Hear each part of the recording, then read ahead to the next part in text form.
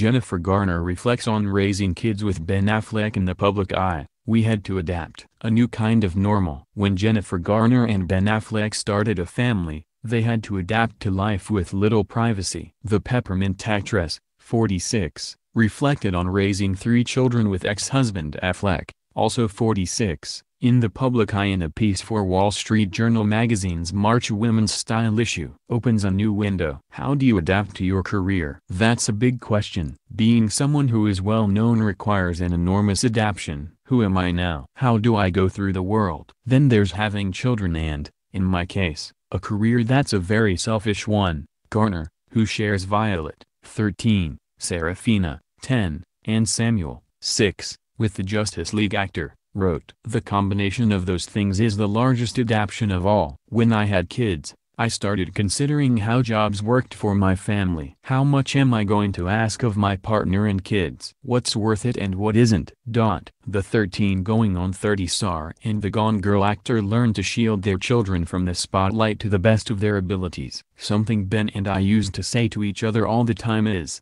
"We have to adapt." We were surrounded by paparazzi, Garner explained. There were so many things you wouldn't expect. We'd be left alone at Disneyland and then we would be at a park in Santa Monica. But if you love something, you'll do whatever you need to do. Garner and Affleck announced their separation in June 2015 and finalized their divorce in October 2018. The Argo director briefly dated Playboy model Shauna Sexton in the summer of 2018, while Garner has since moved on with businessman John Miller.